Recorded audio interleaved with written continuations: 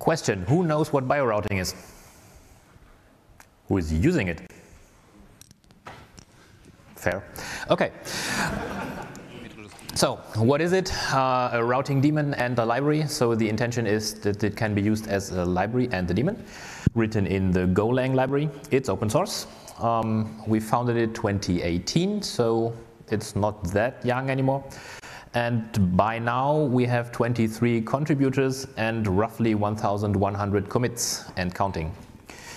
And it's already used in some large networks. We'll see who this is. So some concepts, it's open source.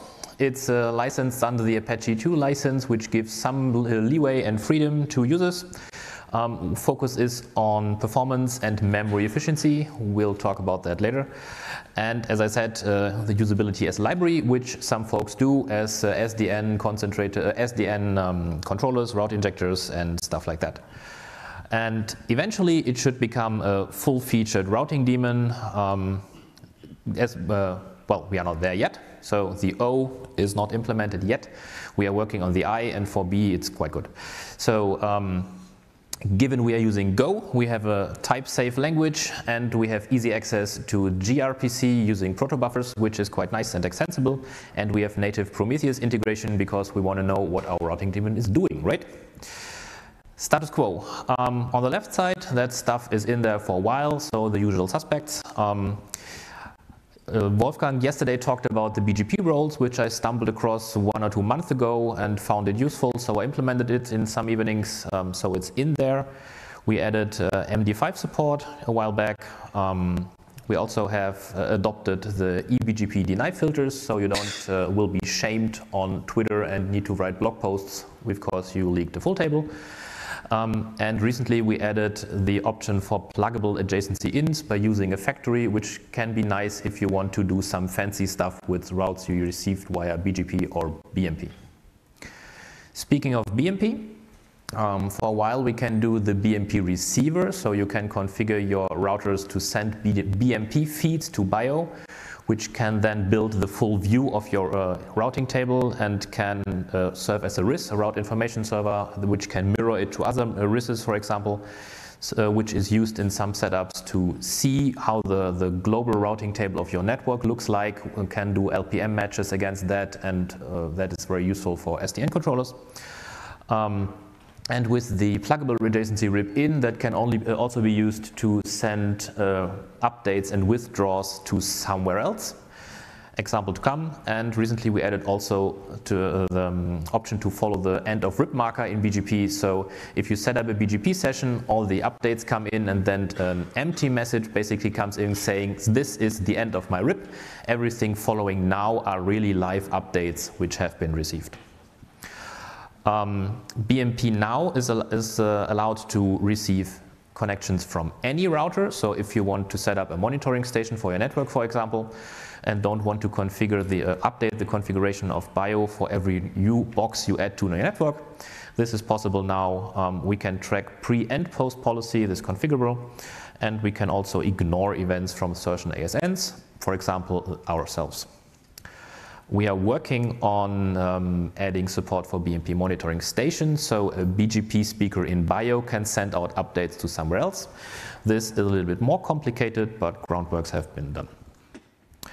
ISIS, so the I in BIO is in the works too. That's mainly Oliver's work. Support for level 2 in ISIS is nearly done. The packet handling, so serialization, deserialization is complete, including a lot of tests. The hello protocol to form up adjacencies is implemented. The synchronization between routers is basically there, but the only thing missing is the LSPs for ourselves to be sent out, or the triggers for that. So it's nearly ready. Maybe it will be a Christmas gift as there is no Congress. So MISC stuff, it was interesting to store the route H, so simple stuff. Global logging configuration, this was a PR, which we are very thankful for. So we now have a global configuration for logging. So you can set up which log level you want, which will be adhered in every part of BIO. We did a lot of cleanups and unifications, so sorry for everyone who's using it as a library. We have added, since the last time we spoke about it, a CLI client, which also uses the gRPC interface, so just the regular interface we provide, which is currently read-only, but the intention is that it will become read-write.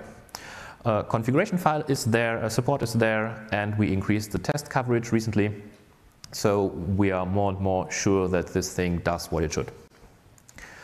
So who is using it? There have been past talks by Oliver at DENOG when he was at Exaring. So there are 2 projects in the works for the Exaring network as a CDN controller and for source routing, which has been presented at DENOG10.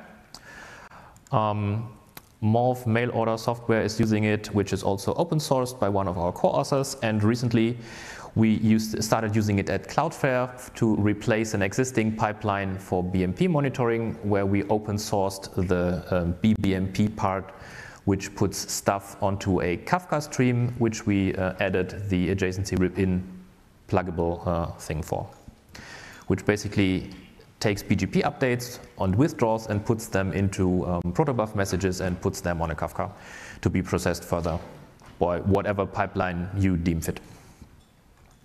So, roadmap. I've said we wanted to be fast and scalable. Well, bummer. The data structures are nice from a software engineering standpoint, but from a memory usage standpoint, not so much. So that's something we need to work on if we want to process full tables or even multiples of that without eating memory for breakfast.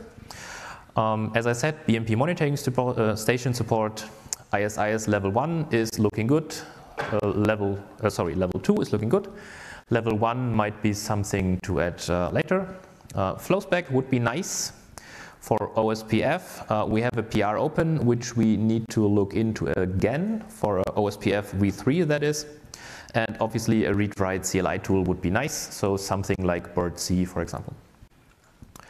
Source code is, as I said, open source. We appreciate contributions and feedback, and if you're using it, please reach out, let us know. Thank you, Max. Very interesting. We have time for some questions. So are there questions? Here at the front, Stefan, I hand you over my mic directly. Oh, it's 7. Okay, there's another Go BGP daemon from Tokyo, Go BGP. Yes. Are there any plans maybe to put the project into one project? Or is it totally different? That would be my second question. If it's totally different, what do you better with your implementation? To merge it, no plans. At the time this was started, the Go BGP daemon used rather inefficient data structures, if I remember correctly. I guess Oliver can tell better. He's nodding. Okay. So that was one of the reasons why we decided to build a new one. I believe they have worked on that. So I guess we are working on diversity. And actually, as bio is BGP, ISIS, OSPF, we obviously have a broader range we want to address. Follow-up? And another follow-up question. Would there be interest in getting in contact with them? I could officially invite you to Eurex to the meeting so that you can discuss this. I didn't get the start of the question. I guess you're talking about route servers? Sorry, I start again. Would you be interested in talking to the Go BGP people?